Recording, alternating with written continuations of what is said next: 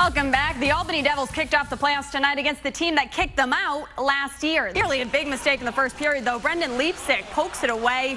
Mackenzie Blackwood with the bailout. He had 27 saves tonight, and that one huge because the Devils go down and draw first blood. Ben Thompson from the point gets all the way through. 1-0 Devils after one. Misplayed puck, and Jesper Foss, look what I found, muscles it through to put New York on the board. Late in the period, though, it's 2-on-1, and this is just a thing of beauty. Torrey Mitchell ties it up. Nothing Henrik Lundqvist could do about it.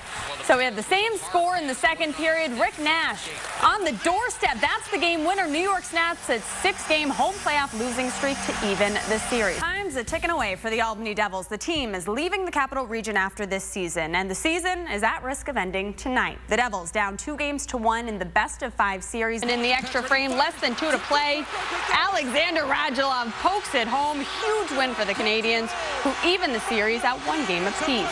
The Dutchman put together one heck of a year, and today head coach Rick Bennett was named a finalist for the Spencer Penrose Award given annually to the Division I Coach of the Year. Union exceeded expectations, going 25-10-3, making its 5th NCAA tournament appearance in 7 years and producing a pair of Hobey Baker finalists. He became the first Dutchman to score himself a spot in the Hobey hat trick. That means he's one of 3 finalists with a chance to be named college hockey's best player. This is the first time Will Brown has coached in a conference championship game that he hasn't won, and after the game he wasn't pointing any fingers, but David Nichols took the blame anyway. He shot just 6 of 25 from the field, and he was visibly upset along with fellow sophomore Joe Cremo. Josh, the players said that at halftime they could hear Monmouth in the next room playing music and cheering, and it made them really mad, particularly Nico Clarith, who got everyone fired up. He took over the locker room, and then he followed it up with a second half for the ages. The day started with snow, turned into sleet, and now confetti. This celebration all in the name of the Super Bowl champion New England Patriots. I came home from Puerto Rico a day early to come here. Union College junior Allie Corsetti had one player in mind when she changed those flights. So excited to see Tom Brady because he's the GOAT. And she wasn't the only one. Tom Brady, we never doubted it. We knew he'd bring it home, and he delivered like the champ that he is. Brady.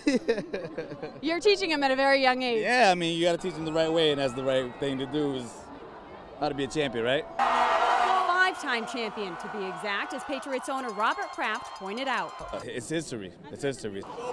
Which made braving the elements a no-brainer for Marcos and Jordan DeJesus or the O'Sullivan family. New England, if it's not snowing and raining and cold out, we don't want to even be part of it. We're all here, we're winners, New England winners. New England's won a whole lot recently. This is Boston's 10th victory parade in the last 15 years. In Boston, I'm Liana Bonavita, News 10 ABC.